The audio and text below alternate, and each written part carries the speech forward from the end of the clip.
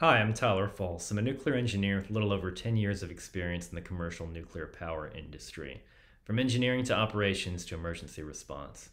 I don't claim to know everything there is nuclear, but I can certainly share some knowledge.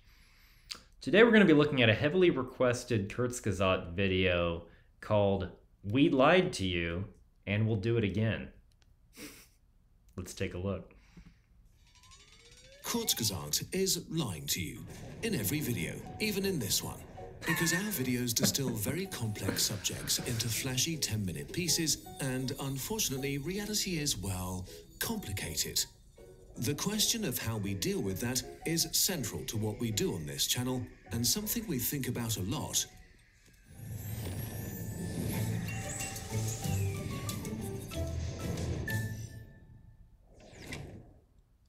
What we mean by lying is the concept of lies to children. The idea that on the path to explaining something complicated, you start off with a little lie, a useful oversimplification that makes it easier to grasp a concept. For example, as a kid, you learn that the Earth is a sphere orbiting the Sun with planet buddies. But it's not actually a sphere, and the buddies are super different in size and not close to each other at all. By beginning at a place of oversimplification, you're building a framework.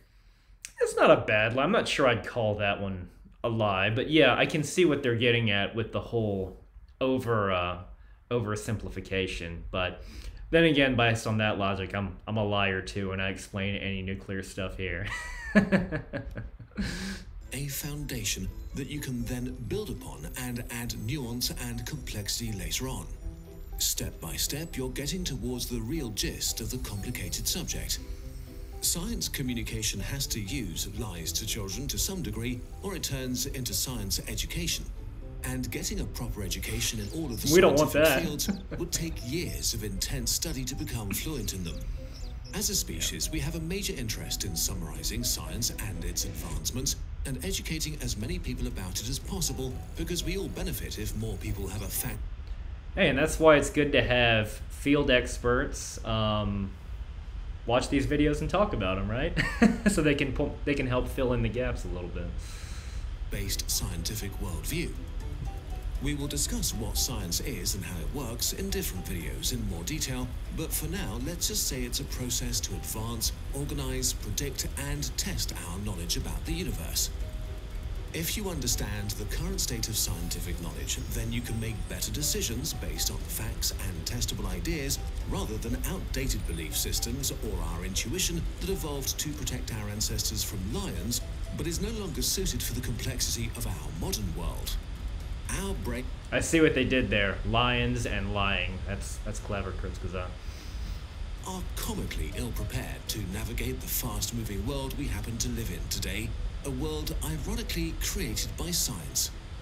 A few hundred years ago, it was possible to be knowledgeable at an expert level in pretty much every field of study. In the information age, this is a futile endeavor, since knowledge and data are increasing exponentially. So to even have a chance of grasping the world we live in, we need summaries that give us, if not a true understanding of all the details, a solid overview. Explaining science to many people is not about enlightening the ignorant, but necessary for the progress of our species at large. To make this possible, we need to find metaphors and stories that capture the true nature of things as much as possible, while using a language that our brains can deal with. A great example here is physics.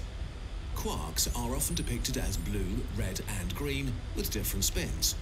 But just saying spin and using colors forces our brain to imagine colorful spinning balls, which is great to visualize the different types and the Yeah, I see what they're getting at. Just a visualization. That's not what quarks actually look like or how they behave. Same thing with anything else with atoms, protons, neutrons, electrons, the classic atomic model where you have the protons and neutrons form like this little core that like a star, and you have like the electrons orbiting it like a solar system, even though it's just pure crazy randomness. But that makes a little less interesting of a logo for, say, the International Atomic Energy Association or the Nuclear Regulatory Commission. That's an okay lie. Ships between quarks, but also creates a very wrong image of reality in our heads. Molecules are nothing like the neat diagrams that we're taught in school, but buzzing and vibrating entities held together by something we call charge that describes how certain things want to be close or escape each other for some unknown reason. We're describing phenomena that we are pretty sure exist in some form or another because the maths works out and we can do real-world experiments and predict their results before we do them. In reality, these are models, tricks to summarize what we know, and make up a coherent story and prepare the ground for more in-depth explanations. Don't confuse the description of a thing for the thing itself. Simplifications like these are not just meant to dumb things down, they're actually useful for experts themselves. You could argue that's true about language. Just describing something in words is what, 10% of communicating the actual thought, but there's really just so much more depth to everything when it comes to having a conversation, and certainly when talking about science. For example, chemists who use wrong electron shell models to work out chemical bonds, or scientists using simplified models as the basis for discussion with colleagues across different scientific fields. But the simplification of science can also be problematic for a bunch of reasons. Finding the true nature of reality is super hard because our brains did not evolve for this job, and the universe doesn't care if we understand it. Science is a process to work towards gaining knowledge and not an absolute truth generator. The answers it provides are multi-layered and nuanced, and that complexity can get lost when it's simplified, especially when it's done so for headlines. An interesting cancer study turns into a potential cure, a healthy food becomes the basis for a new diet. Such simplifications give a misleading definiteness to science, which goes against its process-like nature. When cures don't materialize and diets don't turn out to be magical, we lose confidence in science and start to think of all science communication as misleading. Then there's the opposite effect. If a simplification is too engaging, if the story it tells is too good, it can distort the true complexity of a subject and give you a false sense of security and an illusion of deep knowledge. A gut feeling that you understand the science better than you actually do, which can lead people to ignore actual experts over their dangerous superficial knowledge. That's one of the things that I kind of came up, like when I was in college, for instance. There's like, oh, I know a good bit of things, and then you start learning how little you really know, and then that's where you get a lot of that knowledge from. You start asking those questions, but it is challenging to find a reputable source these days if you do not know the proper channels, and that is part of the reason and part of the things that experts do. And it's not just their own knowledge, but they know just the right channels, the right people to talk to. It's because there is so much misleading data out there, and a lot of it, you can't really blame people. You really can't. Gut feeling. And this can have negative consequences for all of us, because in the worst case, overconfidence in your own understanding of science can lead to bad decisions made with confidence. Just think of the surge of people that confidently disavow vaccines or climate change without truly understanding the subject matter. Or nuclear power. I'm gonna throw that one right out there, that people think nuclear power is constantly polluting the atmosphere with radioactivity, even though it's one of the safest, cleanest, most reliable energy source capable of producing baseload electricity in bulk quantities. But people don't really know that, and that's part of the reason why I have a YouTube channel. So considering all of this and the fact that we at Kurzgesagt reach millions of people with... By the way, if you like this, please be sure to like, comment, and subscribe, and join me on my journey towards a clean, safe, reliable nuclear energy future. Just thought I'd throw that out there. Videos, how do we handle this? Well, it has been a journey, especially the research. When we started, we just read articles, then moved on to books, peer-reviewed papers, then to conversations with experts. We began to collect our sources. With every step, we realized that we were still not doing enough. Nowadays, we try to read as many primary sources as possible, talk to multiple experts, and document our simplifications and give further reading in our sources doc. That's good. But this doesn't make our process flawless. What do you do if experts disagree with each other? What do you do if you find an amazing fact that perfectly fits a narrative but just can't find its primary source? How do you deal with the reality that many scientific results have huge error bars or maybes attached to them? How do you handle complex systems that defy easy answers? In the end, we make 10-minute videos, so we need to make decisions about what details and explanations can fit, which aspects need to be simplified, and which parts to cut. There is no single best answer for how to do this, and so we weigh the different options every single time.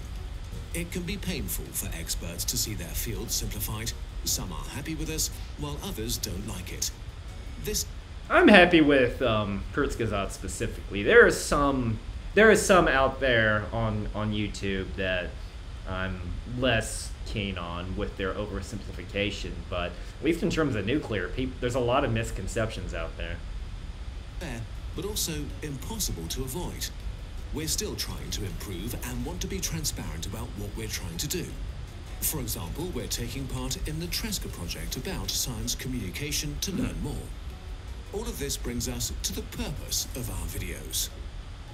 The most important thing we want to do with this channel is to inspire you and spark your curiosity for science and the amazing universe we live in. Learning often doesn't feel like fun, but with the right story, it is one of the best things, and we hope to provide that to you. Ultimately, we hope that we light a fire in you that motivates you to read books, pay more attention at school or university, and just get interested in a scientific field or two and learn more on your own. Not because you have to, but because you want to know more about how the world really works.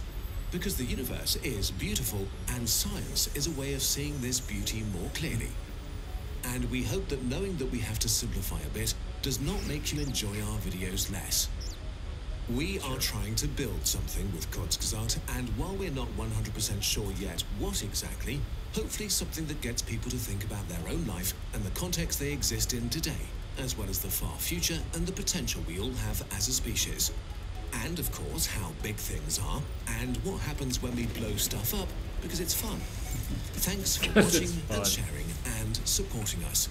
We really can't do this without you.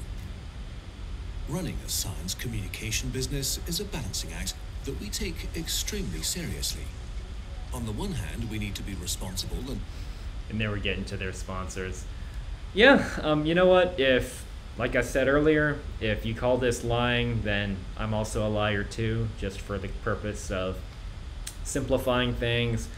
Mainly because I don't want to bore you guys with a bunch of textbook type nuclear energy presentations. I've done many of those, many projects like that, many reference procedures. I don't want to put everyone who watches this channel through that too, so I totally understand where they are coming from with that. But let me know what your thoughts are on this down in the comments section.